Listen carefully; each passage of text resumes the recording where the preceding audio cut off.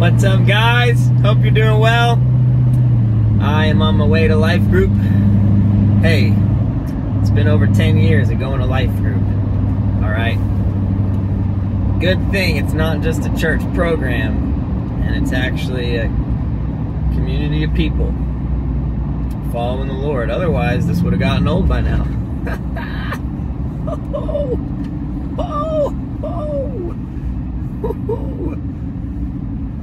Alright, I'm in a little bit of a bittersweet mood because we sold today a drone, a DJI Mavic Air 2S, our nicest drone, for a nice $750. Great sale. But here's the bitter part. One, I kind of wanted to keep it, and now I don't have it anymore. So that's a little sad. Not just for pleasure, but like for business purposes. I mean, who doesn't need a really nice drone? Most people, including me, but I wanted it. The other reason it's bitter, mixed in with the sweet, is because we don't have any more. So it's a weird feeling as a seller to sell something that you don't have any more of, because the pain of realizing you cannot sustain that income or that particular income stream for that particular product is no longer available to you can totally dwarf the fact that you just got a great price for a $750 item, and that automatically makes a pretty good day of sales, you know? And that wasn't the only thing we sold today. But it's weird, the emotional journey of entrepreneurship as a whole, but it gets nitty gritty into all the different specific things that have their own emotional journeys. And hey, since I led with that, this wasn't what I was planning on sharing in today's video, but I'll go ahead and go here because I am thankful for this, and I've been thinking about it a lot, which is that I'm thankful that God has just sustained me emotionally through the roller coaster of entrepreneurship.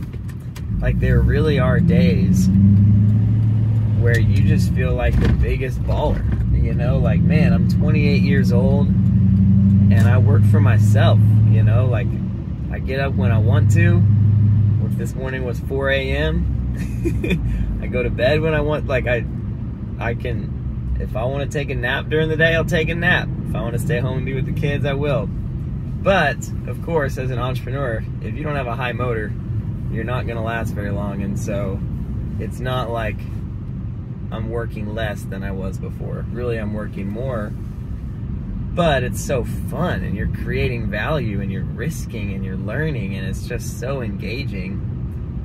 And I'm just so thankful. Like, man, this is crazy. Like, some days you just walk into Common Goods, or you finish up with a client meeting, or today I was sending out fee summary emails to our clients, highlighting, you know, here's Q1, here's what I'm seeing in the macro environment, here's why I'm excited about your portfolio moving forward, how I'm allocating things.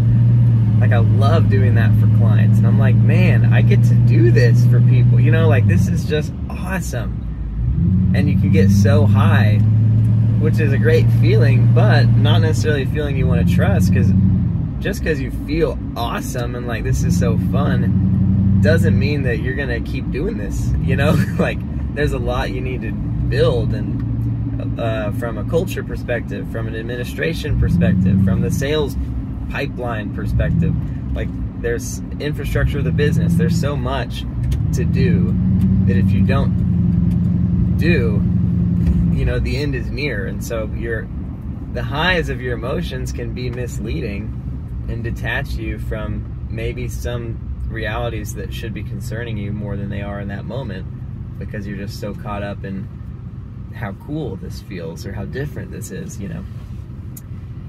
And on the inverse, there are just so many low lows. And I think the human tendency is definitely to magnify the lows. You know, like, you know, my Facebook Marketplace profile has something like 300 5-star reviews and something like 14 1-star reviews. And I feel the 14, right? It's like the one comment that's negative. I'm like, man, why did they say that? And that wasn't even true. And you know. But of course, the average is still like 4.8. It's not like it's actually hurting me.